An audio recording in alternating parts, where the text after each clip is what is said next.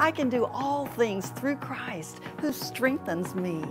I cannot be defeated, and I will not quit. Welcome to Rhema Praise, a worldwide broadcast bringing hope, help, and healing for over 20 years from Kenneth Hagin Ministries and Rhema Bible Church in Broken Arrow, Oklahoma. And now, here are your hosts, Pastors Kenneth and Lynette Hagin. Hello, and welcome to Rhema Praise. Man, I personally, now of course, I'm a little biased. Yes. I think today's program is going to be fantastic. Yes. Because we have my dad, Kenneth E. Hagin. And he taught this message back in 1985. Yes. So the dress will be a little bit different. Dress will be a little bit different. But it's how to see spiritual gifts work in a greater measure. And a lot of people want that. He's talking about the gift of the Holy Spirit, and they belong to the church.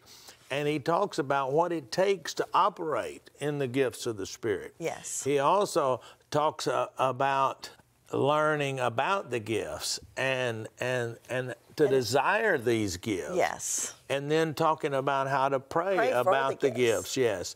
And so, you know, this is only it's part of our special offer this month.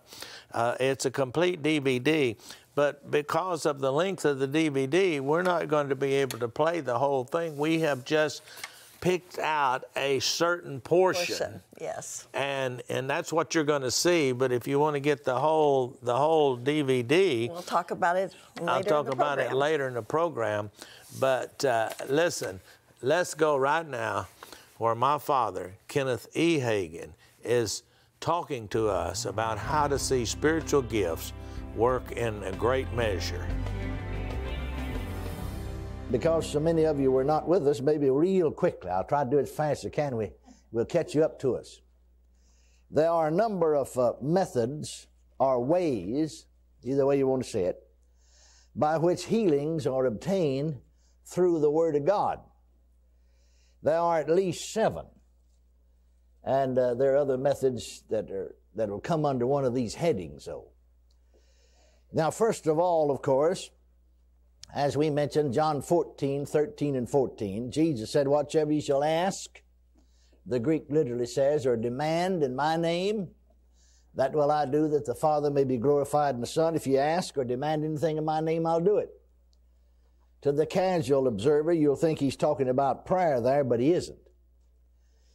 He's talking about using his name like Peter did at the gate called Beautiful. With the lame man, he said, in the name of Jesus Christ of Nazareth, rise up and walk. Hallelujah. And so thank God we have a right to use that name. Then, of course, that name does work in prayer. Because in John 16, 23 and 24, he said, and in that day ye shall ask me nothing. That's the day we're living in now. Verily, verily, I say unto you, whatsoever ye shall ask the Father. Now that is prayer. In my name, he will give it you. Hitherto have you asked nothing in my name. Ask, and ye shall receive, that your joy may be full. Well, every believer has a right to ask God the Father for healing or for any other blessing that the Word of God declares it's his. And when he asks in the name of Jesus, according to the Scripture, praise God, he will give it you.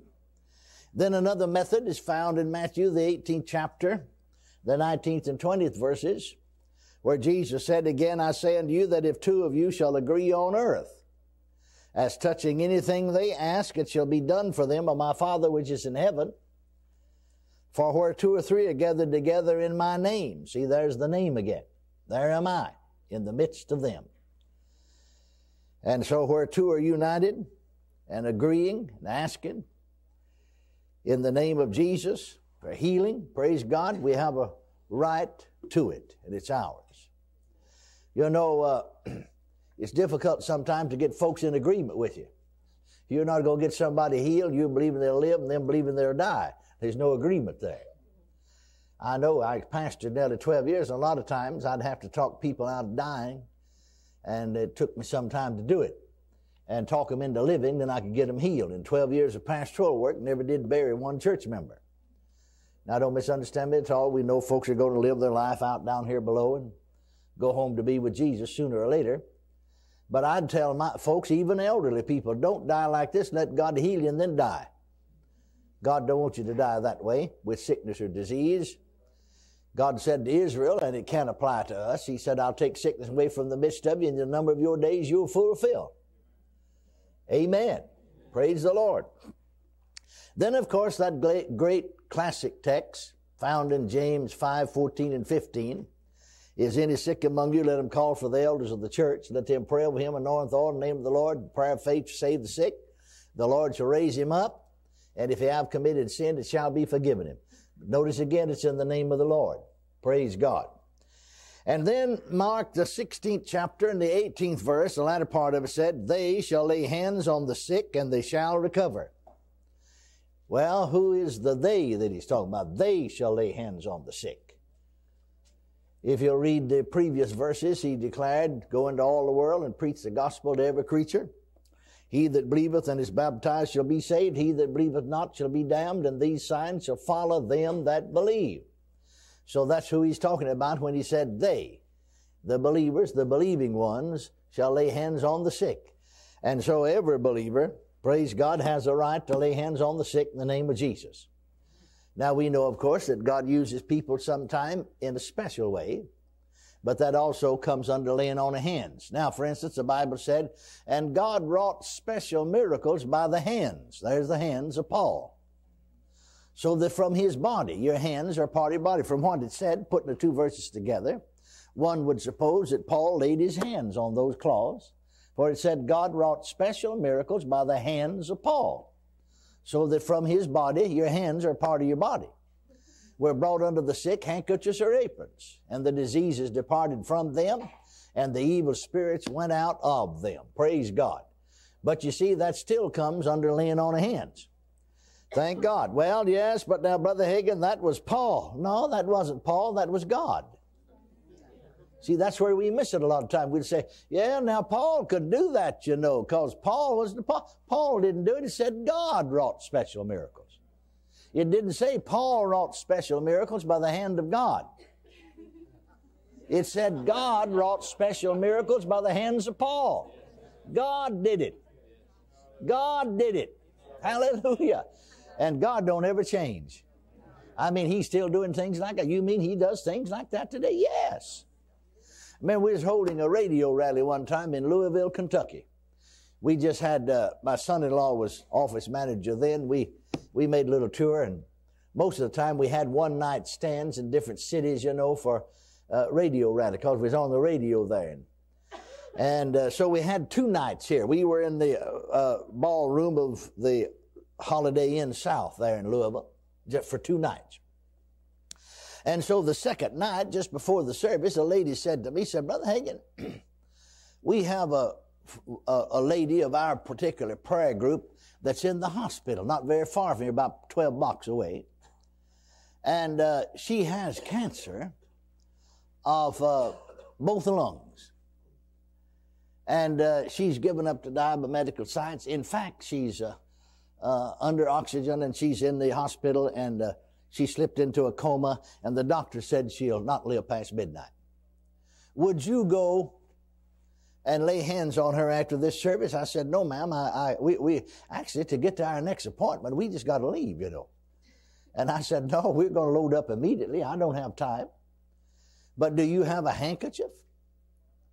She said, just a regular lady's hand? Yeah. She said, well, I got a brand new one right here in my purse.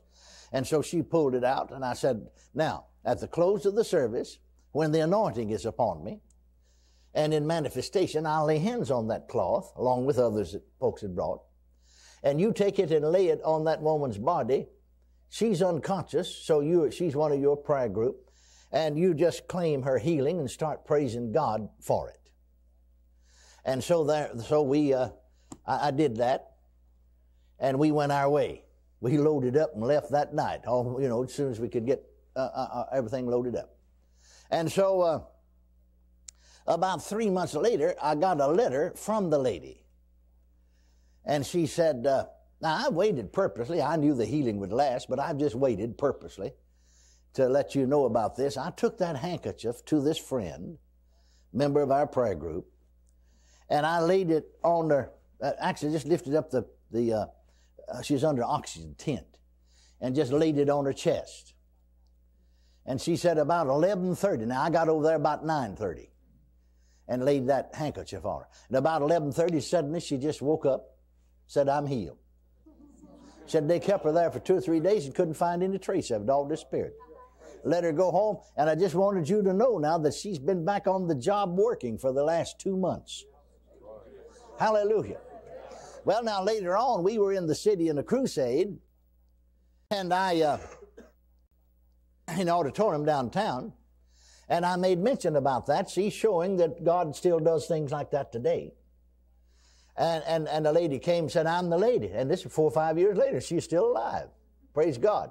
And another lady came up and said, Brother Hagin, that same radio rally, I had a malignant tumor. The doctors had already taken a biopsy of it. It's malignant. But said that you laid hands on me and prayed, and it completely disappeared. They had me scheduled for surgery, but I went back for examination. They couldn't find it. Disappeared. They didn't understand it, and I said, that's all right. I know about it. Fine. Glory to God. Amen. Hallelujah. So God's still in the healing business. Amen. God wrought special miracles by the hands of Paul, not Paul. See, that's where we missed it. Said, well, yeah, now Paul was an apostle. He could do things like it. Well, I mean, anybody could do things like that. Couldn't you lay hands on a handkerchief? Amen. See? But if God's not in it, it wouldn't work unless you just use that as a point of contact. See, there's two things here. You could be anointed by God to do that, and that healing anointing will go along with that handkerchief.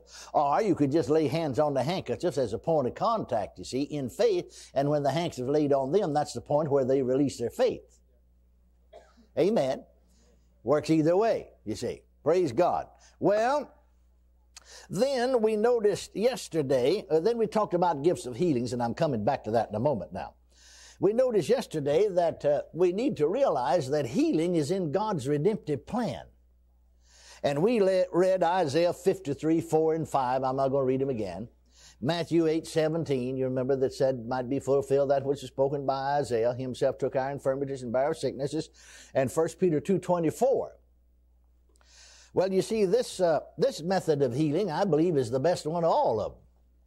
But everybody doesn't get up to that place. But you see, here's the absolute fact, statement of fact, that by His stripes we are healed. These scriptures prove that healing is ours. And so we just simply know that by His stripes we're healed. And so we thank God the Father for our perfect healing and perfect deliverance. It's not necessary that we pray. It's not necessary that we have someone to pray for us or we ask for prayer, because we know, praise God. Now, everybody hasn't come to that knowledge. Just because you heard me say it don't mean you know it. See, in other words, you might hear me say, you know, I'm worth $1 million, which I'm not. But you heard me say it, but that don't mean that you know that I'm worth $1 million, because I'm not. See what I mean? I might say to you, you know, I've got a $1,000 bill right here in my pocket. Well, I don't have. But right on the other end, I'm using that as straight. I do have a $1 bill here. In fact, I got 2 of them. In fact, Christmas come along, I spent so much of them, I don't know. You see, it's my money clip anymore. I mean, it's just about, I guess yours is about the same boat, isn't it? I mean, just about depleted. I'm going to have to get some more money or else mash that thing down where it's, where it'll hold what little bit I got left here. Amen. You in about the same boat, you know. But now, like I said, now, you could hear me say, I have a $1,000 bill here in my money clip. But you don't know that I have one there. You see, a lot of times we read scriptures and we say, well, I know the Bible said that, but we're not really convinced down here on the inside of us, in our spirit. You see, it's when we come to know it in here, in the inner man, when it works for you. Amen? That's the reason that you need to keep meditating on it, keep feeding on it. Praise God, until it becomes a part of your inner consciousness. Amen. And then when you know it on the inside, praise God, we know on the inside of us that he said in 1 Peter 2:24, by whose stripes ye were healed, then we know that the afflictions or sickness or disease or whatever, ours were laid on Jesus, and that he bore them, and we do not need to bear them. And all we need to do is just recognize this fact, hallelujah, and then refuse to allow disease in our bodies. We are healed. Every believer should thoroughly understand that his healing was consummated in Christ. And if he knew that in his spirit, not in his head, it'd have to get in your head first, but really know it in your spirit, then that would be the end of chronic trouble in the body of the believer. But everybody's not on that level. I think that's the best method there is. You'll be able to hook on to one of these methods. Amen.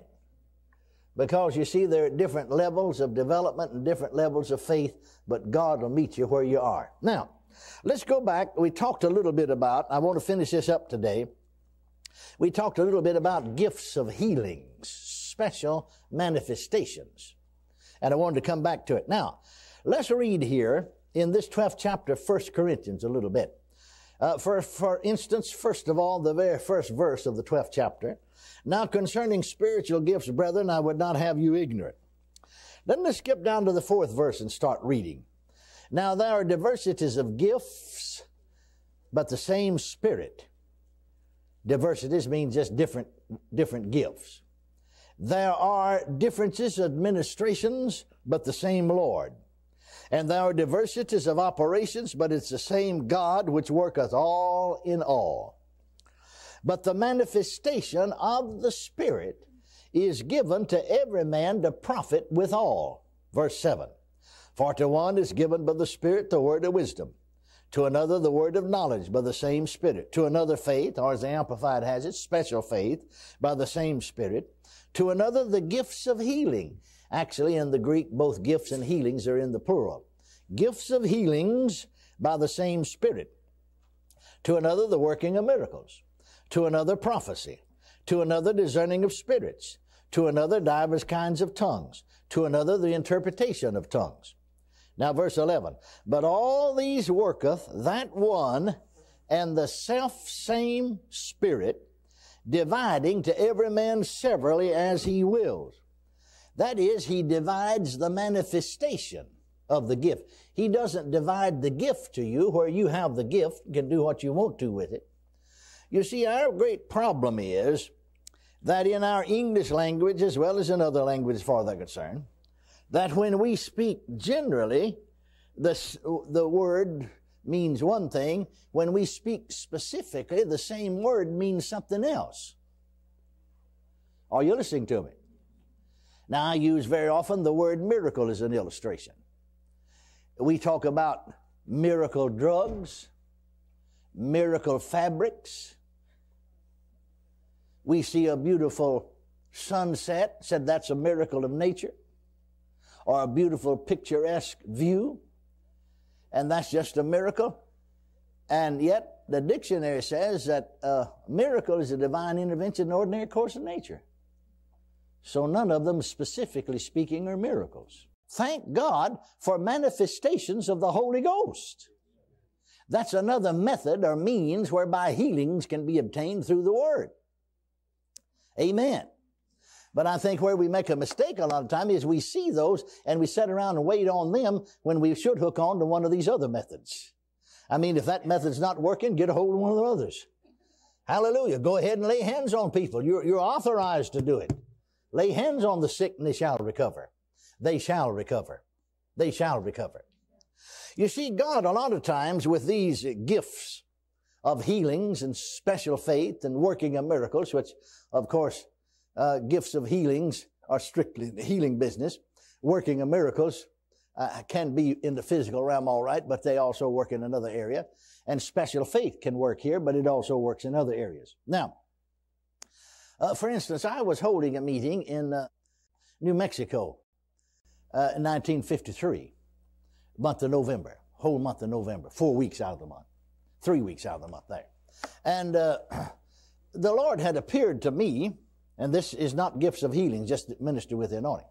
The Lord had appeared to me in 1950 and laid the finger of his right hand upon each one of my hands, and said, I've called thee and anointed thee and given thee a special anointing to minister to the sick. See? And I'd been ministering with that anointing. Well, here was a lady in the healing line. I saw her back there. I'd have people to line up down the wall here to my left or their right and come across, you see, and I'd lay hands on them, both to be healed and to be filled with the Spirit. And I saw this lady standing in the line with just a common side average, pillow, bed pillow, and a baby on that pillow, I thought.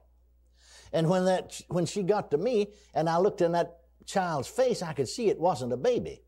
Now, it had the body of a baby. It wasn't very much bigger than very little bigger than our 4-month-old our first great-grandchild was born last July 28th. Amen. Actually, that child wasn't the body I'm talking about. The body part wasn't any bigger much, very little bigger. I'd say about like an average, you understand some are larger and some are smaller, but an average 6-month-old child. Had to be not too big to lay on a common average-sized pillow. She just held it like that. But when I looked in his face, I could see it. It had the face of an older child. And I said to the mother, how old is this child? She said 4 years old, between 4 and 5. But she said it's never grown. And she said the doctors say they don't understand how the child's live. They cannot understand it. She said the child's never made a sound. Well, I looked at it and his eyes were open. Didn't blink them, but their eyes were open. And I said, can it see? She said, the doctor said, yeah, that it can see and that it can hear. But it's never made a sound. And the child was on that pillow, it's quite warm, and had nothing on except a diaper. Just lying on that pillow. Well, my heart went out, wouldn't yours? What if that's your child? I said to the congregation, what if this is your child? What if this is your grandchild? Wouldn't you be concerned? Sure you would. Then reach your hand in compassion and faith and love out toward this child. And I laid hands on that child, and that anointing didn't go into Jesus. It said to me in the vision, when that anointing leaves your hands and goes into them, you know they're healed. It didn't go into that child. I knew it didn't. But I didn't have the heart to tell that mother. What do you do under such circumstances? I know you really enjoyed that. I did. That's right. but Dad was one of the spiritual leaders of the charismatic renewal, and he's considered in the faith area, he's considered just one of the modern day faith leaders. And that was a great message, but if you want to get the entirety of it, you need to get our offer. Our offer, How to See Spiritual Gifts Work in a Greater Measure. My 3 CDs of our spiritual realities, and it's a subject I love to teach on, who we are in Christ, redemptive realities I call it, and I teach on it in the school. Yes. And then your DVD of what is it? It's a CD. It's a CD. Yes, and it's Keep the Fire Burning. And if we're going to see the gifts in the church, we're going to have to keep the fire burning through prayer. Yeah, you talk about prayer. I talk about her passion prayer. is prayer. Now, all of these are available for a gift of $29 or more. So, hey, go right now to your computer and order these things right now. You want to get a hold of them. Well, this is Camp Meeting Week. Meeting Week. Sunday, July the 19th through Friday the 24th. Oh, yeah. It's going to be great. Yes, and I believe the fire is going to be burning brightly in our meetings. Right. Yes. So it starts on Sunday night, 6 p.m., and then Monday through Friday, 10 a.m., 2:30 p.m., and 7:30 p.m. So we invite you to come. We're going to have an awesome time. Yes, we are. There's an awesome time for the youth. Yep. They call it Youth Summer Blitz, and then we have children's services as well. So it's just a time to get renewed in the Spirit. Oh, yeah. Go find out about it and be here with us. It's going to be great. Yes, and enrollment is still open for Rhema Bible Training College for the fall of 2020. That's going to be quickly here. So we invite you to go online today at rbtc.org and learn all about Rhema. And if you are wondering, what is my place in this time? Maybe you need to come to Rhema, because at Rhema, you learn how to hear from God and you learn how to follow the Spirit of God. Yes, and a large number of people actually come. They know they want to follow God and be involved with things of God, and it's here when they start through that first year, they begin to find out where God wants them, whether they're to go into a full-time ministerial position or into a helps, just go back home and help in their local church, or get involved with the youth or the children. It's a perfect place to come and to find out where you fit in the body of Christ to work for God. So come on and be with us. Go there to, like she said, to rbtc.org and find out all about it. That's right. Enroll today. Yes. Okay. Yes. Well, we want to thank all of you that are Word Partners with us. You know, a Word Partner prays for us regularly, and we thank you for that, because we can feel the prayers. And it's somebody that sends in an offering once a month, praise the Lord, to help us support Rhema, keep this broadcast going all over the world. Yes. As we go out in our crusades and travel all around, we have many of you that come up and say that you're Word Partners, and we are excited to see you and to talk with you and to hear your testimonies. Praise the Lord. So if you want to be a Word Partner, if you are, we thank you. If you want to become one, you can go to rhema.org/WPC and find out all the information right there and sign up. And so we want to thank all of you for helping us to bring hope, help, and healing to the world. Now concerning spiritual gifts, brethren, I would not have you ignorant. But the manifestation of the Spirit is given to every man to profit withal. And they're manifested through individuals as the Spirit wills. Thank God for manifestations of the Holy Ghost. How to see spiritual gifts work in greater measure. A DVD by Kenneth E. Hagin. Keeping that fire burning on the inside of you. And a powerful CD by Lynette Hagin. Keep the fire burning on the inside of you. When we become born again, we are a brand new person in Christ. Plus, our new Spiritual Realities, a 3-CD series by Kenneth W. Hagin. All 4 CDs and the DVD can be yours for a gift of only $29 or more by calling toll-free 888-PRAISE-8. Or you can log on anytime, day or night, at rhema.org to order. For Canadian orders, log on at rhemacanada.org. Do it today.